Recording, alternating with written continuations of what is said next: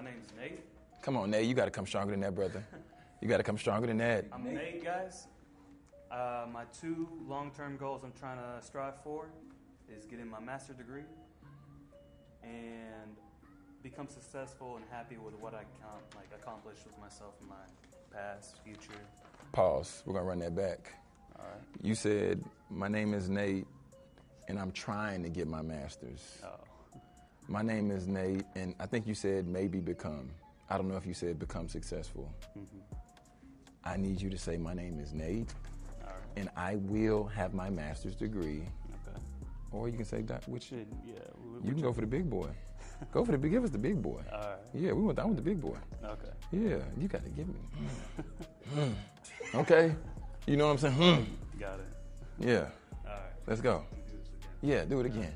My name's Nate. I will be getting my doctor's degree, for sure. And I will become successful and happy with what I've accomplished in my past.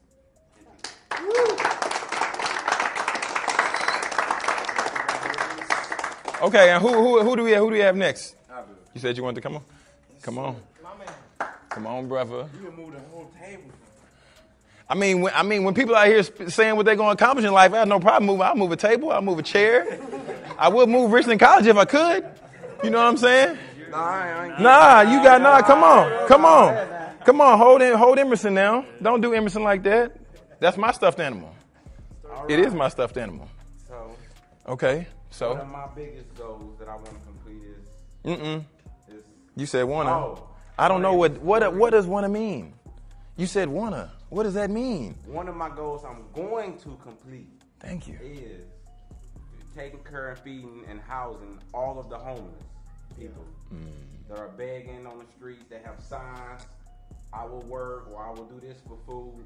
My objective is to be able to feed everybody that are homeless and house them. That's one of my goals. Can we just clap up for that? Can we clap up for that real quick? But the reason I wanted these gentlemen to step up here and share their goals, and the reason I made them hold Emerson, Emerson, because when you begin to speak your goals and you begin to speak the things that you desire to accomplish in your life, people will look at you just like some of y'all looked at them and just like they looked at me before I handed off this stuffed animal.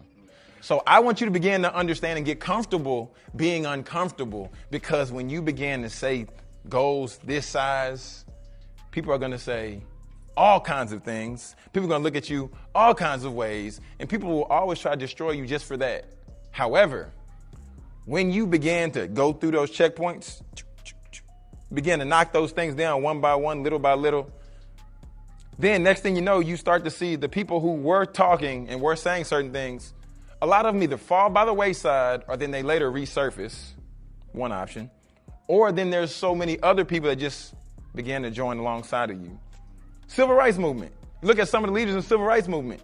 They didn't start off with as many people as they had, but at the end of the day, they started moving some mountains with some people because they started running deep. And that's what happens when you have purpose. That's what happens when you have a goal. And that's what happens when you begin to develop something that ultimately isn't about serving you, but it's about serving other people. Would you all agree?